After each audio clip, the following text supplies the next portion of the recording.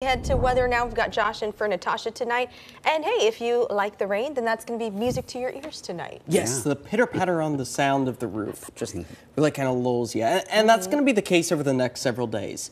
We've been talking about the atmospheric river helping to increase the moisture here across the area. And that's why we saw some fog starting to race through some of the rolling hills out towards the Forest Grove area. This site, all thanks to our Explore Tualatin Valley camera. Of course, visibility being impacted right now, but not necessarily because of fog, but rain showers that are coming down, really kind of putting a stop on how far we can see. We have seen improvements, though, for Portland back up to about 7 miles. And Tillamook down to 0 as significant rain continues to find its way out along the coast. A live look out over downtown Portland on this Friday evening. Those low-hanging clouds still remaining as the light rain showers continue to fall across the area, but our temperature right now out at PDX, 58 degrees. You'll notice throughout the rest of the overnight hours, holding on to that rain potential. We dry just briefly by about 4 or 5 o'clock in the morning before our next round of the wet weather returns. But boy, we have been enjoying the pops of color here with dry skies to start off our day today. It really allowed us to enjoy those views. And maybe you happen to have a spectacular tree in your yard. We'd like to see it.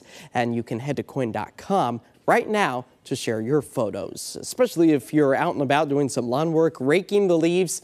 They're likely going to be weighing just a little bit more out there as the wet weather takes us all the way into the start of next week. Mother Nature might be its own leaf blower, though. For tomorrow, as we see wind gusts near about 25 miles per hour. The wet weather continues to push its way through the area. Those yellows and oranges out towards the Salem area right now, picking up on some of the heaviest of the downpours as it tracks its way to the north and east. Portland itself also seeing a good drink of water, especially out towards the airport right now, as the coastline sees high winds tonight all the way through 3 o'clock tomorrow.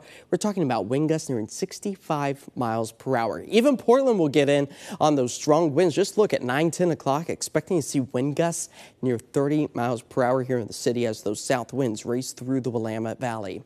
As far as the atmospheric river goes, it takes us all the way through the weekend, and that's where we could potentially see some urban flooding. Upwards of an inch and a half of rain is possible on top of what we've already managed to put in the rain gauge, which is 3/10 of an inch for Portland. All thanks to this atmospheric river that continues to sway back and forth over western Oregon and Washington.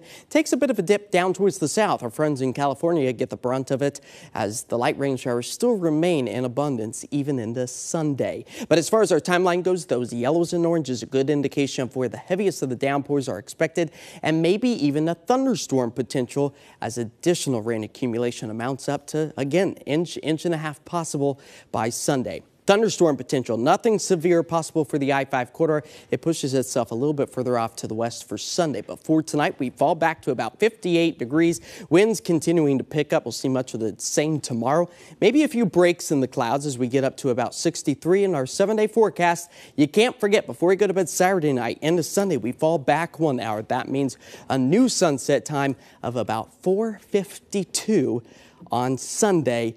And we'll have those cloudy conditions to just make it feel extra November-esque here in western Oregon and Washington as we fall back to the mid-50s. All right, and we'll cue that Cher song. What is it, Josh? Turn back time. That's right. There you go. There you go. Yes. Yeah, I just love it. Will you be appearing at the Moda Center anytime soon? Oh, look out for tickets. Adam, what's happening in sports?